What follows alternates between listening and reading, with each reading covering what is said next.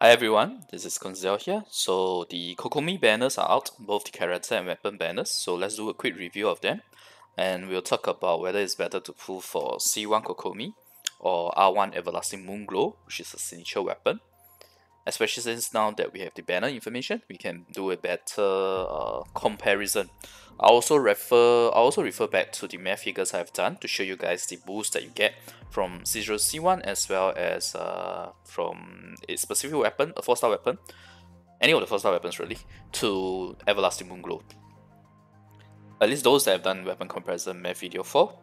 Alright, so that's the intro. So let's look at the Kokomi banner. I think the moment everyone sees this guy, Xingqiu, you know that this is already a worthwhile banner to pull for, because that's how good Xingqiu is. Baal, also very good, as she's one of the best 4-star electro characters, up there together with Fisher. And of course now that we have Sarah is really good buffer, and her burst does a lot of damage. And you have Rosaria is actually a very good sub DPS as well. I personally really like her burst as well as the crit rate that she gives to the whole team.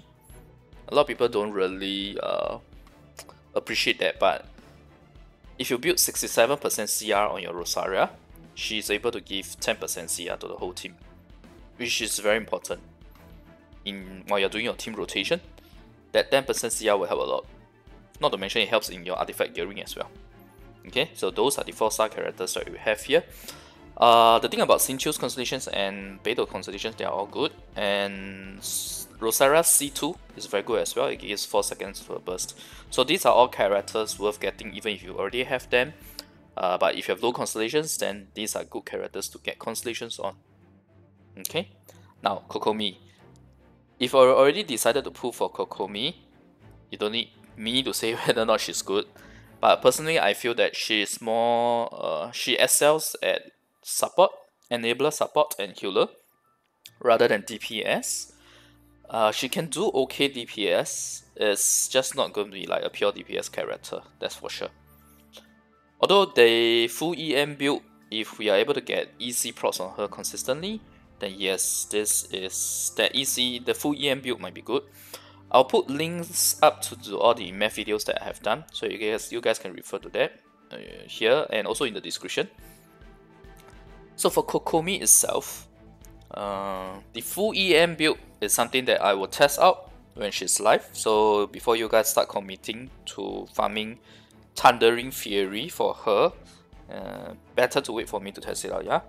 Because the other equipment, like Tenacity of Lilith, Maidens, or Heart of Death, those are all artifacts that there's no harm in you farming for them now, because those are usable even for her HP build.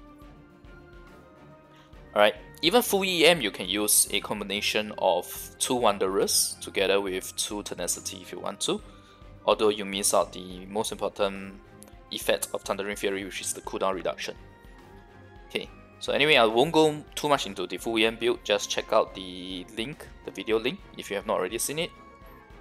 Yeah, so this banner itself, I'll say is a pretty nice banner, especially if you are interested in getting more constellations for these 4-star characters, which you should because their constellations are actually pretty good. Alright, now let's talk about the weapon. MiHoYo is, how should I put it? MiHoYo has a very good strategy here. They know that people have done the math for Everlasting Moonglow. It's honestly one of the most underwhelming 5-star weapons I've ever seen. And I'm not being biased here or anything. I'm just doing the math, and this weapon is really not that great. If you saw my previous math videos, when I was comparing the weapon comparison, Prototype Ember is only like 12 to 16% behind this weapon, as a 4-star craftable weapon being behind a 5-star signature weapon. Just that small amount percentage. Now for reference, R5 Catch is 27% behind the Engulfing Lightning. Okay, which is Raiden's current weapon, the signature weapon. And everyone is saying that the catch is good, and it's 27% behind. This weapon versus Prototype Ember, It's only 16 to 12% behind. 16% at C0, 12% at C1.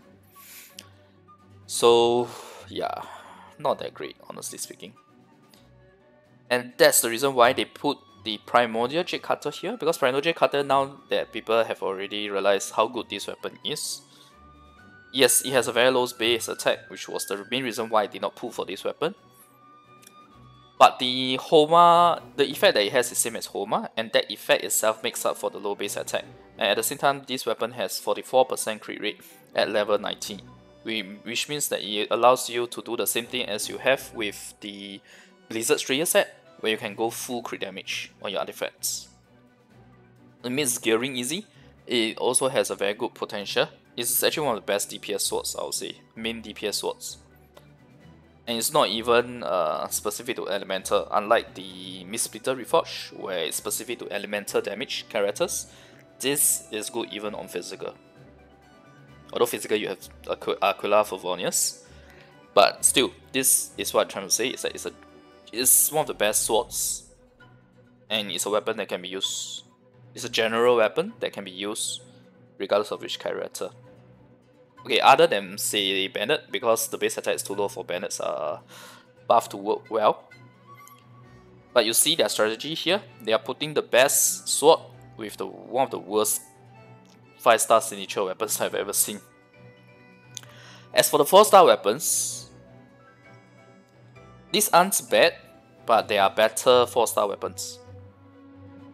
Favonius Codex, Favonius Great Sword, the Flute, Dragon's Beam, Stringless. Of all these, I'll say Stringless is the one with the highest value of these 4-star weapons. But honestly, there are much better 4-star weapons to be obtained from weapon banners. Stringless is the only one here that I can say that it performs very well in its own niche. So yeah, the other 4 weapons are the ones where this banner is not that great, really. So the only reason to pull for this banner really is for Primordial Jade Cutter, not for Everlasting Moonglow. Okay? Only for Primordial Jade Cutter, not for Everlasting Moonglow. Okay, but anyway, now let's talk about the C1 versus R1 Everlasting Moonglow. So first off, right, I have to reference you guys back to just a quick reference back to my math. Okay, this is the weapon comparison which I already talked about. Prototype versus Everlasting.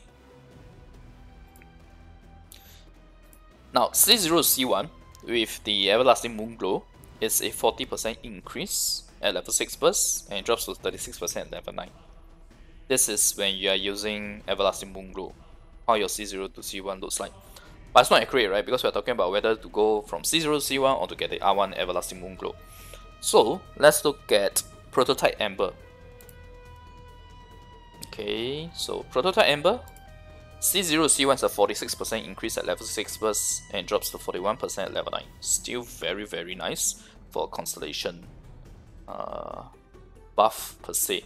Because, for your reference, Raiden C2, which everyone is talking about where her damage potential is locked behind, that gives you 42 to 43% increase. C1 here gives you 41% increase.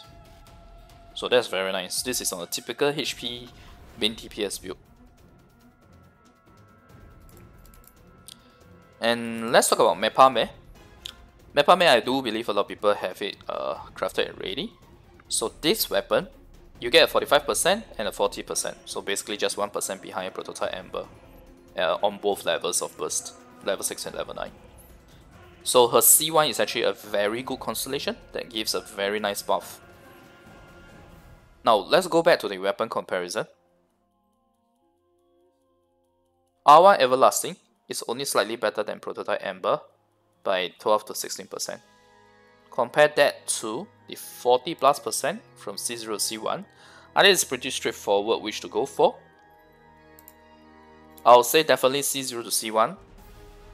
C1 is the one to go for rather than getting her weapon. Not to mention that the 4-star characters here are better, right, than say the 4-star weapons here. Although this 5-star weapon is nice, very nice, but it's a trap that miHoYo is setting up, man. I mean, I don't have Primordial Cutter. I want Primordial Cutter, but I'm still not gonna pull on this weapon banner because I don't like Everlasting Moonglow. Its performance is very bad based on the math that I have done, and not to mention that this weapon is really designed really more for main DPS. It doesn't really help her support capabilities per se, other than the slightly higher HP substat than Prototype Ember and the healing bonus gain. That's all. Not worthy in my opinion. So even with the best sword here that I as a wheel I do not have, I don't even want to put on this banner. I'll rather put on this banner. Even though I have all the 5-star characters at C6 here, I'll still rather put on this banner because C0 to C1 gives you such a big boost, right? I'll rather take that, man. But personally, I'll just put a C0. I'll use her with my Sacrificial Fragments to test out the full EM build. I will also use her with TTODS for pure support build. And also Prototype Ember, because I also have a Prototype Ember ready. So that is the weapon that we will test out too. Mepa Mare, unfortunately, I can't test out. So only Prototype Ember, TTODS, and the Sacrificial Fragments. Those are the ones that I will test out when Kokomi goes live. And we'll test out C0 as well. If I do like Kokomi after 1 to 2 weeks of playing her, then I will go further to get a C1. But I'll stop there. Because her C2 heal effect, while nice, always remember that the effect is gone once your characters are healed above 50% HP. And if that is the case, it's way too conditional for a Constellation. If you compare to other characters, their Constellation, most of them do not have conditions attached to it. Okay? Whatever conditions they have is about like when you are using your burst, which in the first place, if the character is designed to use their burst, it's not an issue. So yeah, Kokomi is one of the... It's a character where her constellations are a bit underwhelming other than C1. C1 is actually really good. Her C1 is equivalent to Raiden's C2. So that is a reference for you guys to know how good it is. So to conclude, I'll say C1 Kokomi versus R1 of this weapon is a definite 100% resounding win for C1. Unless you want Primordial Jade Cutter badly. But think of it this way, you can always come back again in another weapon banner that might be better for you to pull on. Right? At least that's what I hope and what I'll be waiting for. Yep, so I have to thank miHoYo this time. They are making it easy for me to cut down my spending on Genshin by giving an underwhelming 5-star weapon as well as a constellations that are way too conditional for my liking. Now, if you want to see my thoughts on each of the constellations in detail, you can check out the very first math video that I did on Kokomi, the Math Guide 1. In there, I run through all the constellations, so yeah, you'll know what I think about those. And yep, that's all for this video. Thanks everyone for watching. Tomorrow we'll likely get the character demo for Kokomi, so we'll definitely do a reaction video on that, and we'll do a comparison between the English and Japanese version as well. Then the day after that will be Kokomi Day. Okay? Alright, if you like the content, remember the video and click subscribe for more. Bye!